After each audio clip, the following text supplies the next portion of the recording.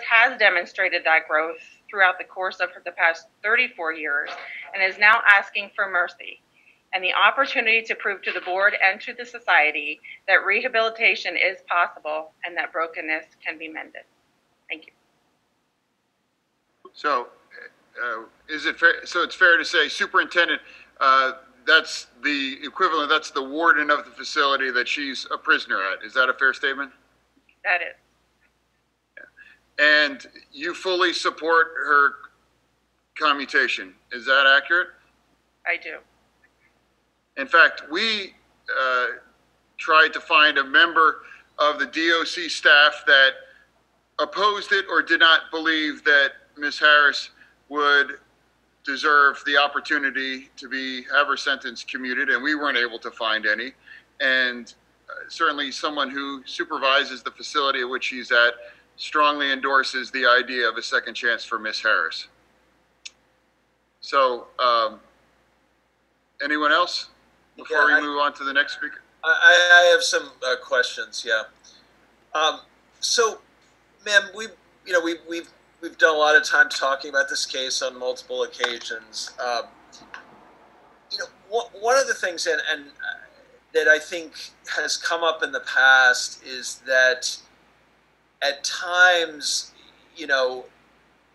she has, and she said this, that, in our hearing the other day, she feels like she can't, she has trouble kind of expressing herself, regarding her, her remorse and how this has affected her and so forth. And that, she even didn't know what else she could do, which I felt very sort of sympathetic for that, because I think I'm not sure what else she could do. And I do personally believe this is a meritorious case. Do you have a sense, having been with her and talking with her for a long time, that maybe she's just not that expressive a person, I can actually speak to that. Her and I have had quite a few conversations over probably the last 2 years during her interview process. And I think Ms. Harris is one of those individuals who's very introverted, and she has created a wall based on her history of rejection. And that's how she kind of formed a level of protection around herself. And it's difficult for her, it was initially, to see how people saw her as very rigid, as very angry, and it's very difficult. However, she's really worked hard over the last year to let people see the other side of her. She is one of those individuals where you have to spend time getting to know her to understand there's a deeper her there. She just is very protective and guarded out of concern that somebody may hurt her. However, she has turned that into the ability to give back to others, and she is phenomenal at working with the ladies that are committed to our inpatient mental health unit. And I think that's an important point to make, that, there are some people who have been traumatized, as she certainly was, who can sort of like go into their shell, go into sort of a shell, and appear to be, distant and or angry, but maybe aren't. And that's really how I feel about Mrs. Harris. Do you think that's a reasonable conclusion? I do, and I can attest, for several years ago, back in the 90s, there was even an incident where Ms. Harris was assaulted in the facility by a peer who threw scalding hot water on her. And Ms. Harris didn't assault the inmate. Ms. Harris didn't respond. Ms. Harris walked away from the situation. And I think that speaks volumes to who she is now. She knows when there's an unsafe situation that she needs to retreat and get herself to a safe place. And she understands that not everybody may like who she is, but as long as she's doing the right thing, then she's doing the right thing. Thank you. I'd like to follow up on Dr. Williams' questions for a moment, if I may.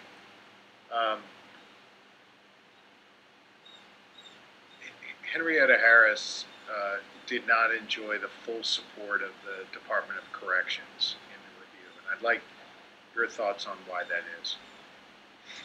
I I can answer that because I had some conversations with the staff.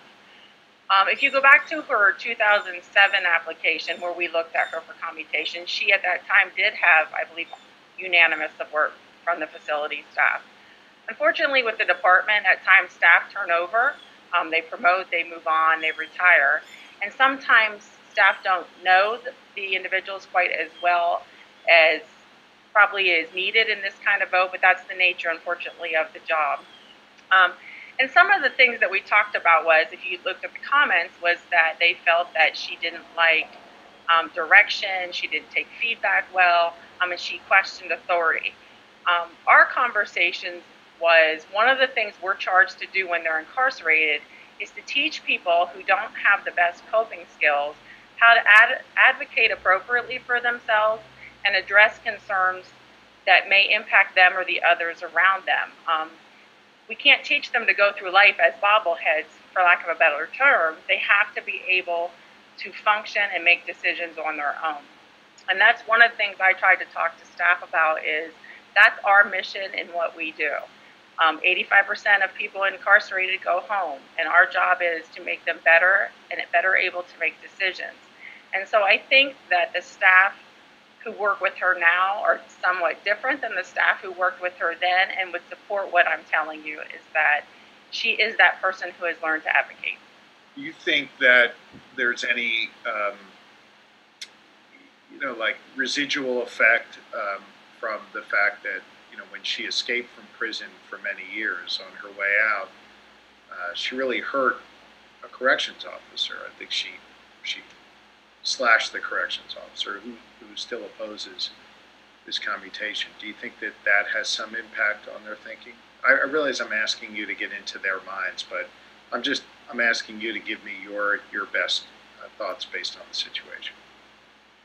I don't think that impacts their decision in that if you look at Muncie at the time, Muncie had no fence, so she walked away. She was a postpartum mother with a small infant child.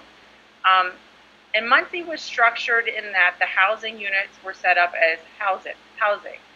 Every unit had a kitchen, every unit had a functioning laundry room, and so all of the items that she had in her disposal, which may now be restricted, were commonplace items in the day.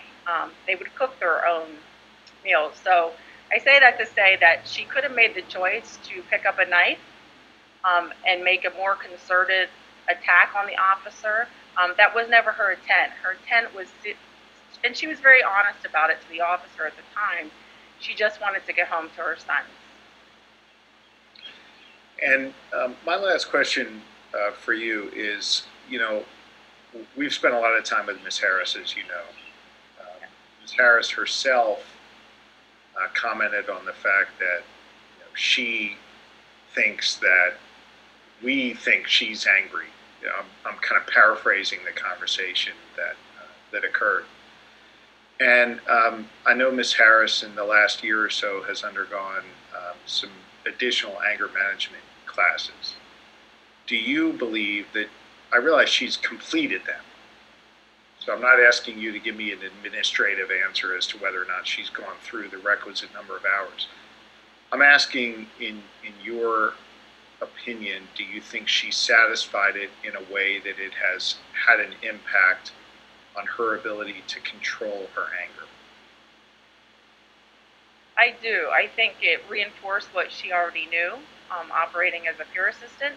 But I think through it, she learned the importance of expression and how her appearance speaks volumes to people and how they judge her, and the importance of making that first good impression, because oftentimes people fixate on that impression.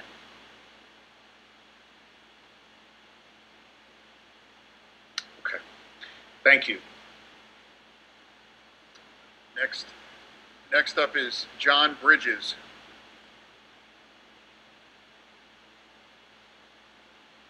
Mr. Bridges, you're muted. Mr. Bridges? Yes, can you hear me? Yes, now we can, yes. Okay. Good morning, everyone. Attorney General, DA, and all departments, board. I am John Bridges, the uncle of Henrietta Harris. I had sent in some a letter of encouragement and also a letter of hope that Henrietta, over the past year, I know we've kind of like had come up to the facility back in the day when her mother was still alive, which is my oldest sister, and I've been the youngest of the 9 siblings. So as we grew up, I had spoke earlier that Henrietta is only about 4 or 5 years younger than I am, even though I'm her uncle. But we grew up together and got a whole lot of things together as children, growing up in a close-knit family in the rural area of Georgia, as we call the country. There was farm work that we've done, chores around the house that we were held accountable as we grew up. We celebrated a lot of days. We was definitely church-going children and a church-going family all through the years growing up. As we kind of like moved into our teenage years, you know, jobs, assignments kind of come on board and people take different avenues to pursue and kind of separate. But I don't want to belong to time in a long period, but I did want to introduce that portion. The thing that I really requesting the board today as hope and repent of Henrietta, realizing that she has an avenue, have avenues in society to join. This is a family, very close knit.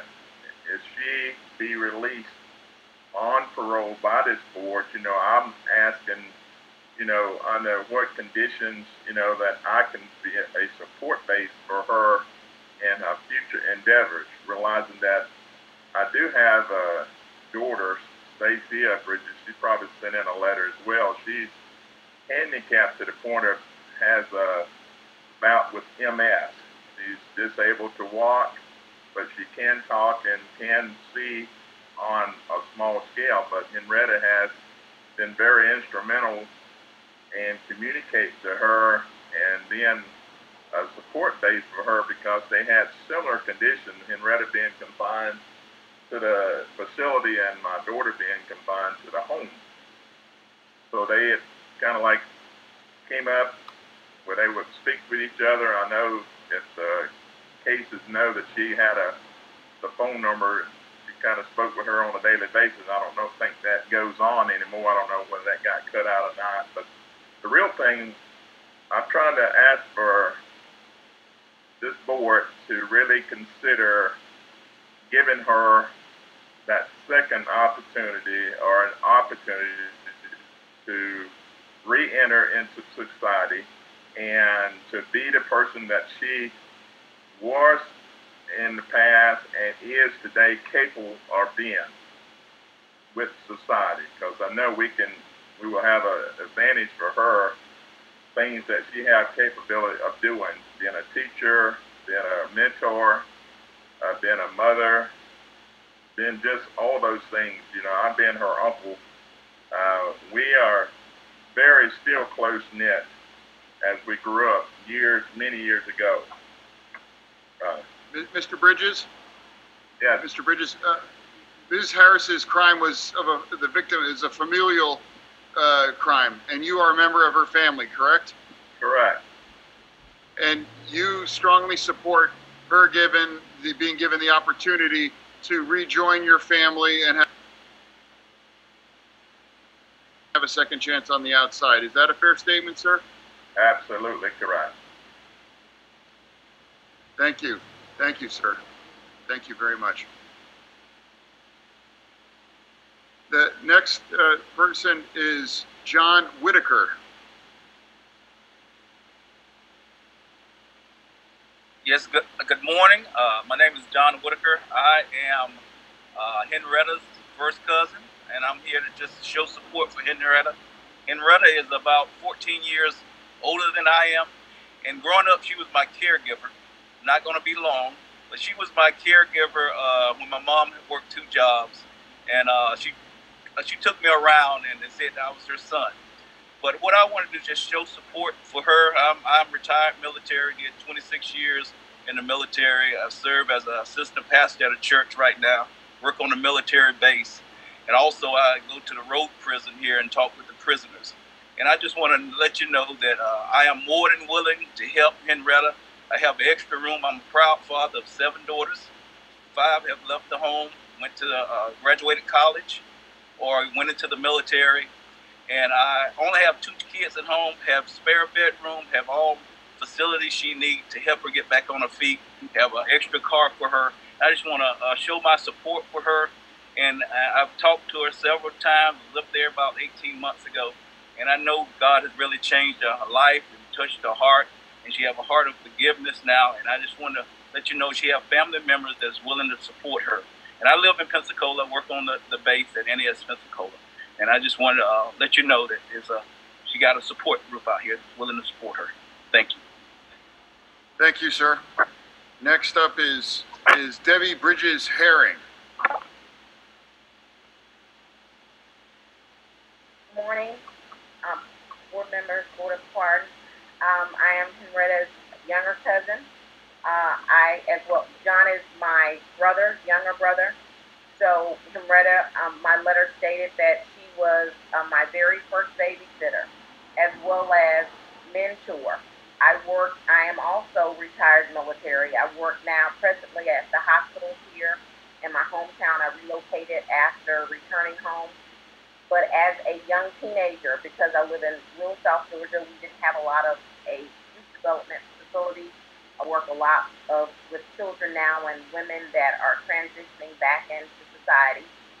And she was one of the very first, before mentoring was the end thing, she was a mentor for me. Growing up in South Georgia, we didn't have a lot of toys to play with, but she introduced me to all of her older friends. She played basketball, all of the people within the community. She made sure that we all were very disciplined. We were all taken care of. So to think of her as a protector, I come from a very good family, a religious family. But she had the spirit of an older aunt, very mindful, very conscientious of ensuring that the things that our elders, our parents worked, because they worked the farm and other jobs, that we were busy, we were accountable at home, taking care of the things that we need to take care of. So definitely I will echo the sentiments of my brother, as well being an assistant pastor here in my church. I work daily with women in transition, with the mental health facilities. I am willing to provide as many resources, referrals, counseling, whatever needed, a place to stay, transportation, wherever she chooses. If the board should allow her this opportunity to transition back into society, we are going to embrace her with open arms readily, to help her to try and recover some of the lost years. Thank you. Thank you so much. Thank you. The next up is somebody that's known to everyone on the board, and that's Naomi Blunt.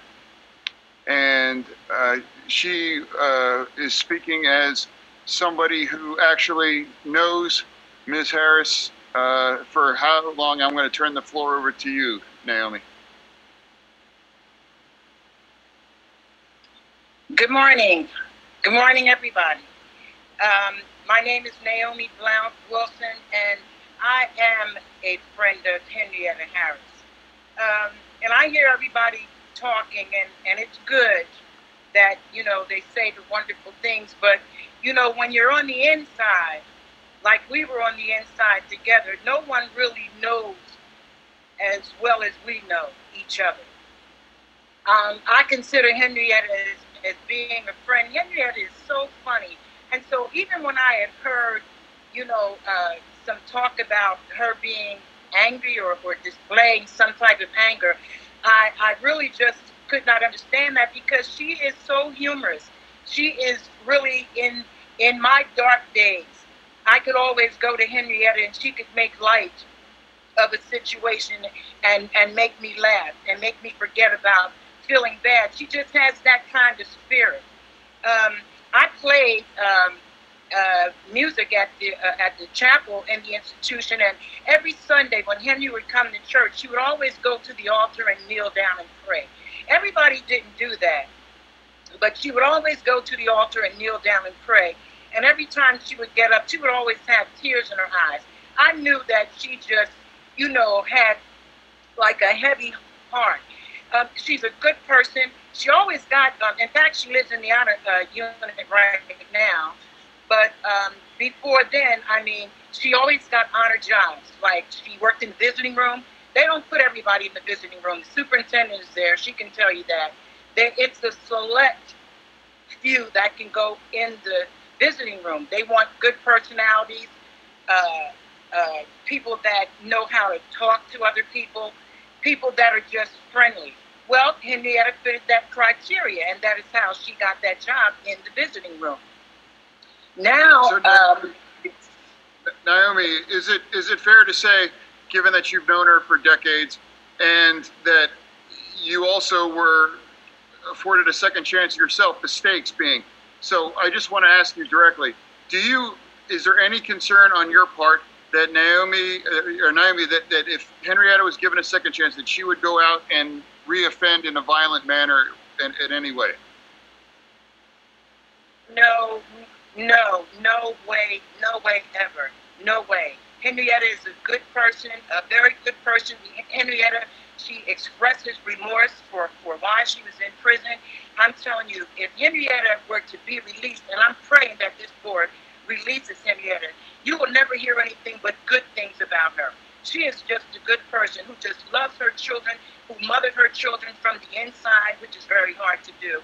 And she's a good person. She is more than deserving. More than deserving. Thank you, Naomi. Next up is Celeste Trusty. Good afternoon, honorable members of the board. My name is Celeste Trusty, and I'm a longtime advocate for the incarcerated and for criminal justice reform in Pennsylvania. I'm here in my personal capacity today to speak in support of Ms. Henrietta Harris's application for clemency. Pennsylvania's sentencing laws favor retribution and punishment in response to harm, but we lack adequate mechanisms for relief and mercy when sentences are unjust, excessive, or even unnecessary. Because we lack these appropriate pathways to relief based on age or medical necessity, clemency is a crucial process in the Commonwealth and truly the only pathway toward mercy and relief for people serving these sentences. Ms. Harris was given a mandatory life sentence for a mistake made at the young age of 21. But like we all had, Ms. Harris has grown and matured during her adulthood. Ms. Harris is now 63 years old and has served over 40 years in prison, serving as a tutor for incarcerated scholars at SEI Muncie, helping her fellow residents, and remaining misconduct-free for the last 2 decades. Ms. Harris, like so many other people languishing in Pennsylvania's prisons, would be a leader and a mentor in her home community if given a second chance at freedom. Those lucky enough to know Ms. Harris speak so highly of her character, positive outlook, and eagerness to help others. Even many people who are charged with supervising Ms. Harris during her daily life inside her prison facility support her clemency of it. Pennsylvania proudly boasts the ideals of virtue, liberty, and independence. Virtue means moral excellence, of which Ms. Harris has been successful at achieving. Ms. Harris has lived the last 23 years of her incarceration misconduct-free and has resided on the honor block at her facility for more than a decade. Liberty means freedom. Ms. Harris has already served 41 years in prison for a mistake made at the young age of 21, and she has used her time in prison to mentor others. Independence means being free from the control of others, and Ms. Harris is coming before the board after more than 4 decades of imprisonment, begging you to support her freedom from endless incarceration. Like Ms. Harris and so many other people before you, the board has the opportunity and the responsibility to exemplify these values that our Commonwealth holds so sacred by supporting the applications of people asking for mercy. Pennsylvania and its leadership strive toward moral excellence by supporting second chances, should work to promote liberty through supporting the true freedom of the many people unnecessarily stuck inside our prison system, and promote independence by supporting the release of people serving sentences of unending punishment. In supporting clemency for people like Ms. Henrietta Harris, the board can also help address the historically disproportionate harm done to Black communities and communities of color by our excessively punitive sentencing laws and lack of second chances. Pennsylvania's approach to sentencing is not only wasteful, but it separates families like the Harris family. It exacerbates and perpetuates racial disparities It deprives people who have made mistakes of nearly any opportunity for mercy. The board can take action to remedy this in their capacity by supporting the applications of people coming before you, including Ms. Harris. Henrietta Harris should not die in prison, and I humbly ask each board member to support clemency for Ms. Harris. Thank you, Ms. Trusty. I briefly want to acknowledge the district attorney's office, and it has been known that your office has consistently supported commutation for Ms. Harris. Is that accurate? That is true. Okay, thank you. 2-minute transition to the next case. Thank you. We're moving on to the case of Michael Rinaldi, and I want to thank you all for joining us. We have an unusually large number of family members that would like to speak, presumably in opposition to this case. And due to the time constraints, we would just very respectfully ask that you limit your comments to 2 to 4 minutes, please, to make sure that everyone is afforded the chance to speak their mind. And I want to start things off to the superintendent and deputy superintendent of the facility, which Mr. Rinaldi is incarcerated. We had the pleasure of speaking with them at length during the course of Mr. Rinaldi's interview.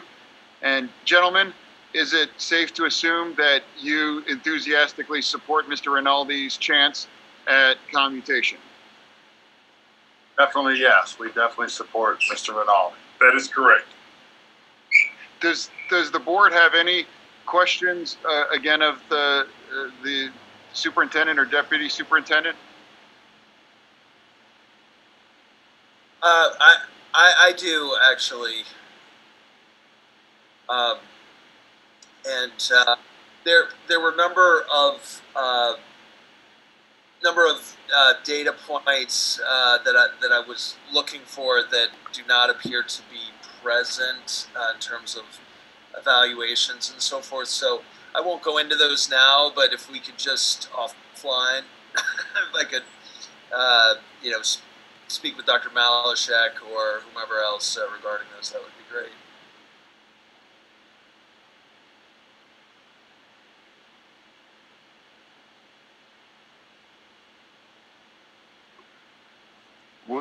Was that a statement? It was a statement, yes. I would like to. Oh, so you don't have any questions? I just wanted to alert the department, regarding my need for additional data in this case.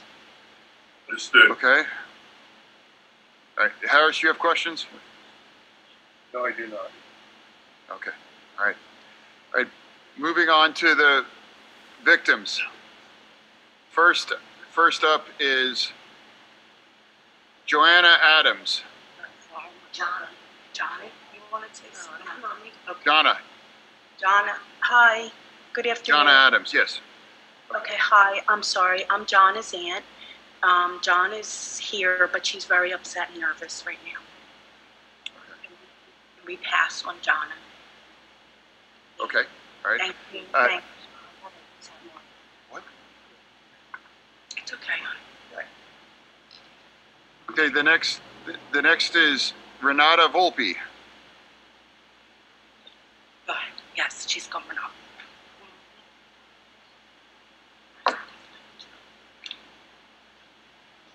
Hi guys, I'm sorry, I'm very nervous to talk also. I'm just going to pull up my, what I had written to the board, because I'd like to read that first and foremost.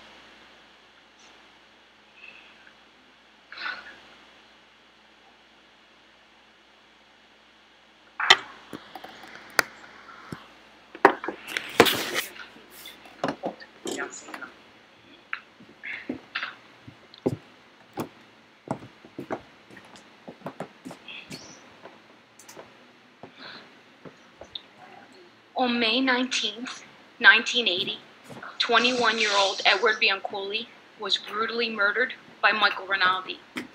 His crime was so depraved and violent, he was given a life sentence.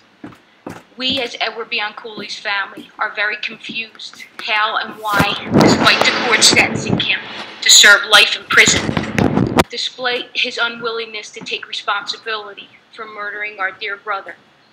shooting him 5 times in the back. The first shot that went off, allowing our brother to turn and look at him, and continue to shoot him 4 more times, leaving him for 7 long months in Tinicum Township, where he was so-called friend from grade school, all the while assuring our mother, who was worried sick where her missing son was.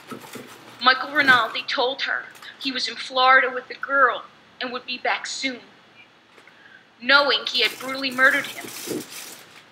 He worked side by side with our sister Clorinda Bianculli after murdering our brother, and tormented and threatened her daily until he was finally arrested. Never has he shown any remorse for his crime. Edward's family should never be made to relive this horrible crime every few years when there is a parole hearing. The Bianculli family continues to suffer unnecessarily on Michael Rinaldi's account, and we are re-victimized every time he is eligible for parole. Rinaldi also possesses a serious danger to community and must not be released into society. He must remain in prison, and I hereby urge the Pennsylvania Parole Board to deny Michael Rinaldi's request for parole and force him to serve out his remainder of his life sentence. If he is given a future parole date, I ask this parole board to use its discretionary power to set this date for at least 35 years from now, maximizing the chance that he will remain in prison for the rest of his life and never again pose a threat to society. Please deny Michael Rinaldi's parole request. Thank you very much. Thank you. Thank you. The next speaker is Frankie Klein. Hello. Good afternoon. Good afternoon, board. Good afternoon. I am Edward's younger sister, and I am now 58 years old. On May 19th, 1980, I saw my brother Eddie in the early evening, and if I would have known it was the last time I would have seen him, I would have told him I loved him. Our lives were never the same from that night. We went insane, the entire family, looking for him. But in our mom's heart, she knew something was very wrong because Eddie was not the type of guy who would never come home. I'm not here to paint a picture of my brother being a South Philly young guy as an angel, because he wasn't. We were all did it. But he did not deserve to be killed. And he did not deserve to be called a gruesome sight on Channel 6 News. And to be identified by his sneakers. While Michael Rinaldi was out eating and working and partying and showed no empathy whatsoever for any of us. He came into my mother's home and he put his hand on her shoulder and he told my mother, I will be home soon. Every rumor my mother followed up with, knowing in her heart it wasn't Eddie. And every night, every evening when that phone rang, and it was the morgue, and our father and our oldest brother Anthony had to go and see if it was him. And it was like forever for them to come home. I was 18 years old.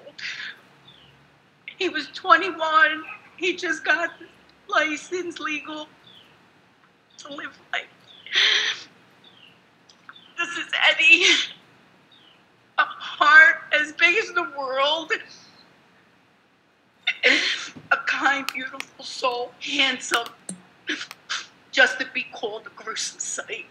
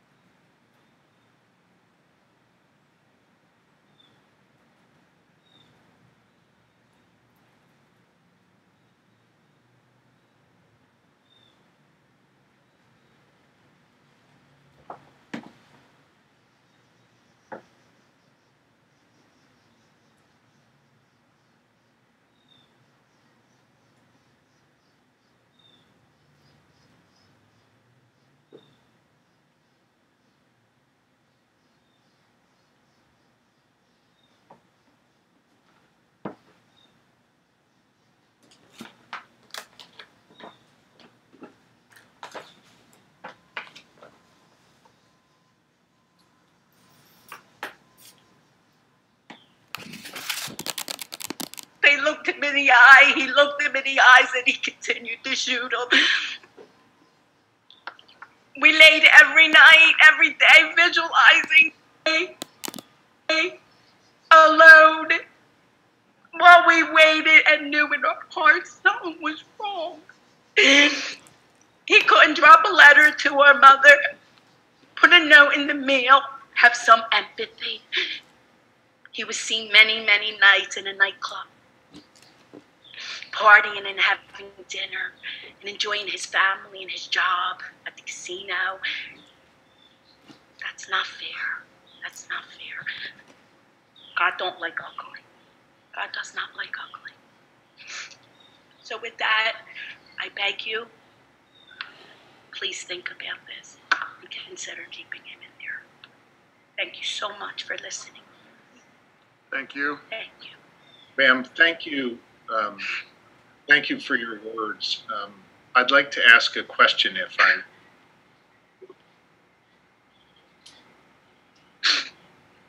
Ma'am, are you willing to answer a question? Yes. Thank you. I'm Attorney General Josh. Absolutely. I'm Attorney General Josh Shapiro. I had the opportunity to question Mr. Rinaldi at length last night. And one of the questions that I asked repeatedly was about how he took advantage of the friendship, the relationship that he had with your brother to lure him into the situation where he was killed. The record indicates that in the days following the killing, the week, I should say, that he had a lot of engagement with the family, with your family.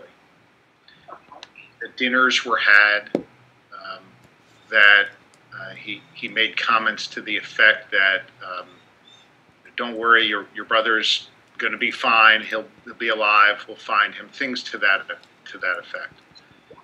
And he referenced engagement with a sister.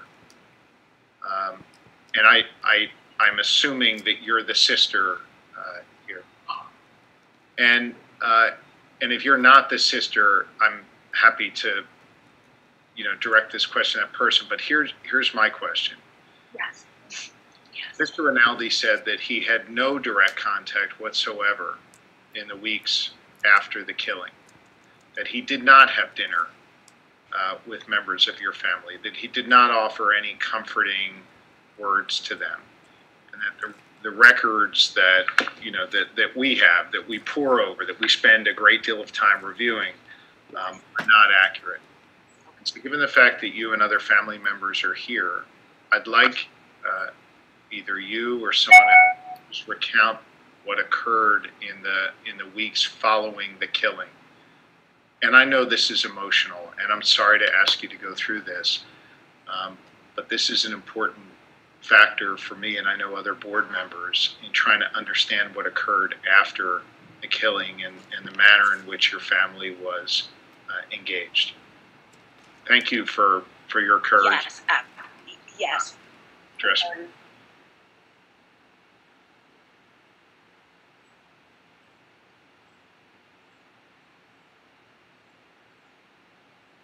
We're having a little. Can you hear me, Attorney General? Can you hear me? I can't hear you. I muted myself so we could hear you. You're good to go. You speak. Go ahead. So sorry. I'm sorry. No, Michael Rinaldi did not ever have dinner at our home after the killings. I don't know where that came from. Prior to him killing my brother, Michael was always at our home with Eddie. But he did come to our home, and he did put his hand on my mother's shoulder, and he told my mom that Eddie will be home soon. He did. Now, anything else after the murder, he did not come anywhere near us except that one time. One time he came to my mom's house. But I never seen him again because I was in Philadelphia. Our oldest sister, Clorinda, she's seen him all the time because she was down the shore working as well as in the casino. but I only saw him when he came to my mom's home. That was it. Okay. Yes. I appreciate that clarification. I see Ms. Grayson nodding because I think she realizes I may be conflating the two sisters here in this, and I apologize for that. It's hard to follow, particularly on a Zoom screen. But there was a lot of discussion about contact with the sister down in Atlantic City or somewhere down the shore at nightclub, things like that. Is anyone able to speak to that? Yes, she's here. Our sister's here. She would love to talk to you. Yes, please. Well, I'll tell you what. The lieutenant governor has an order in which he's going through things. So, Well, is that Clorinda, the sister that you referenced? Yeah, yes. She's actually next. So why don't we just put her on right now? Yes. Okay. She's next on the list. Thank you so much for hearing me. Thank you. And be safe. Thank you. Hello, hello.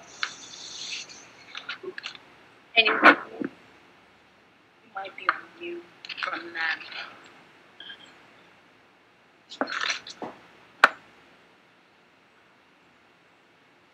Josh, you want to ask her? Is this Clorinda? I'm Clorinda Bianculli. I am Edward Bianculli's oldest sister. How are you? I'm good. And Clorinda, I don't want to stop you from saying whatever you wanted to say. I would hope that as you talk to the board, you would be able to address the questions that I just raised to your other sister. I apologize that I had confused the two of you. That's okay. But I think based on what I was asking, and I would appreciate in your comments if you could address that. I'm going to put myself on mute so we can hear you. Okay. So you want me to start from when we became engaged down the shore together? We worked in a casino. I want you to say whatever is on your mind. I would just like to answer my question as to what occurred between Mr. Rinaldi and you and your family in the time after the killing. Okay. I went down to the shore, as so did he. We both applied at Valley Park Place Casino for a job. My brother was already killed at that time. So you could just imagine, I had just gotten the job, and so had he. And he was a crab stealer, and I was a cocktail waitress. And every night I would ask him, please, do you know where my brother is? Do you know where my brother is? Relentlessly asking him, please, Michael, is there anything you can tell the family? You were his friends. Do you know anything? And he was very, very nice to me. Said to me, no, he'll be all right. Things are going to be okay. He'll show up. And as time went on, I wasn't comfortable with what he was telling me. I just wasn't comfortable. So we would go to clubs. I would see him, and he would be dancing, and he would be just having a grand old time, knowing that my brother was laying in a ditch behind the old airport where he left him, and he would be in these clubs doing everything that you and me would be doing. And I would sit there and I would just look at him, knowing that I knew something wasn't right. Until one day he approached me and told me to get the fuck out of his life. He is to never see me, or I am to never ask him. He flicked a lit cigarette in my face. Friends and myself left the nightclub, and that's how it ended. Until he was arrested at the Tropicana Casino, because that's where it transferred.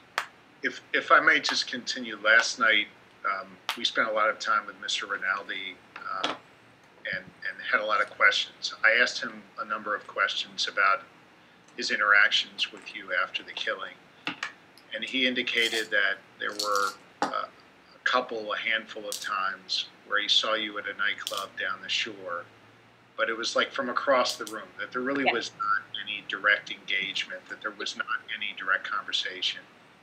What you're saying today, it directly contradicts that. Are you sure you had those conversations with him? Are you sure that he assured you that your brother would be fine? Many, many occasions. If the crap table was here and he was pushing the stick and I was serving the people, it was very easy for me to speak with him on a dead game when there was no one there and ask him, Michael. And at that point, I really believed in my heart that Michael didn't know, but I maybe, at some reason, can reach him to see. Maybe you can find out what's wrong with my brother. Maybe, Michael, you know, did you hear something? Philly's small. I'm down the shore. Please, to the point, I think I annoyed him so very bad that in the nightclub, he came up to me and he flicked the cigarette in my eye and told me that I was never to ask him again where my brother was and to stay the fuck out of his life. And I never saw Michael Rinaldi until we went to the Tropicana because we knew he was going to be arrested. And my family and I stayed back, never uttered a word, and they went into the pit and had him arrested and took him off the casino floor. And just my last question on this, and I'm sorry if you think that this is kind of nitpicky, but this is an important... That's okay. Your other sister had indicated that Rinaldi had some communication with your mother in assuring her everything would be okay. That happened roughly at the same time that these interactions with you were occurring at the shore? No, I had been down the shore. He had been down the shore. There might have been a time when he came up from the shore to visit with my mother and to... months ahead after Eddie Right. was dead. But he was right. Right, he came, and then he said to Mommy he'll be home soon, and then Mommy went to the... Yes. The bottom line is, after your brother was killed, yes, you had multiple conversations with Rinaldi where he assured you, he didn't know anything, everything would be okay. Your mother had at least one conversation. Yes, but our conversations weren't lengthy. It was like brief. I don't know. At first they were like, no, it'll be okay. Never patted me, never touched me. No, it'll be okay. 1-word answers, 2-word answers. It'll be okay. Conversations. I understand. Right. I understand. Okay. I realize I've asked you questions. If there was something else you wanted to say or focus on, please feel free. But thank you for answering my questions. I appreciate that. Okay, so there is some things I'd like to say. One being that I love and miss my brother every single day of my life. There isn't a day that goes by that my family is not tormented by this ordeal. I'm a little confused as why I'm here. When Michael Rinaldi was sentenced, he was sentenced by Judge McGovern for the rest of his natural life. So it gave us some kind of small, little, tiny, minute peace of mind to think that this man, the crime that he committed, the punishment it fit the crime, fit it all. And that we would be able to somehow move on. But it was very rough for us to lay down in bed every night and imagine a beautiful, beautiful human being being gnawed and picked at by every rat and rodent that walked by his way. And I want you to try to picture that in your mind, someone that you love. And I think I couldn't picture my brother looking like this. I couldn't picture my brother being the beautiful boy that he was. And I couldn't picture all the good things. I couldn't remember everything, nothing. I just could remember not sleeping not being able, my family all in a disarray, my mother dying a slow death, very slow. And I never remember anything but this awful. And the one thing I can't remember that I could remember, that how a human being can take another human being and leave him there. How could he leave him there and go on and go on? You know, people take nervous breakdowns. They're not able to hold jobs. They get skinny. They go to somebody. They took this.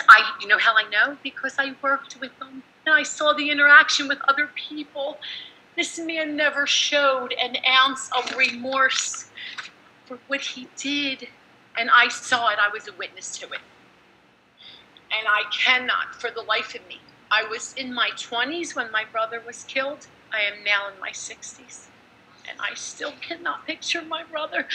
And I want my brother here. I want him at our dinner tables, just like all the other people you heard. And I want him to meet his nephews and his nieces. And I want to know what he would have been like. And you know what? To be honest with you, we're in prison. We haven't gotten out of prison. I'm right along with Mike Rinaldi. I live in my own inside prison for all these years. All these years. I don't care how many years. It doesn't stop. My mind won't shut down. You leave a human being. I stopped in the middle of the street last week, and I picked a turtle up. And I brought the turtle to the corner. How do you leave a human being and go on with your life? That's the part I'm trying to grasp. I'm the one that had to go see the psychiatrist because I didn't understand. How did he leave him there? How did he leave my brother there? Close your eyes and picture somebody that you love so much. Everybody is picking rats and roaches or picking at his beautiful everything. And I'm sorry, this is a very gloomy conversation, but there's no other way around it. There's no other way for me to let you know how bad this has affected our family. Terrible, terrible. And every time Mr. Rinaldi has come up, I have letters here, and I'm sure you do. And in one of his letters, or maybe some of them, or maybe the very last one, he only makes remarks about what he wants to do. I never hear him say, I'm sorry for what I did to the Bianculli family. I have remorse. He could have said it to you, which is good. That's good. We're the ones. We're the ones that need to be told. Not that I would want him to go, but it's some consolation to know that you left my beautiful brother, but you feel really bad. Never has he once. Never. So I guess I'm going to tell you that I need your help. I need your help. I need your help. I need your help. I really do. I want you to try and understand that there's nothing out here for him. He was involved in more than one murder. He was involved in other things.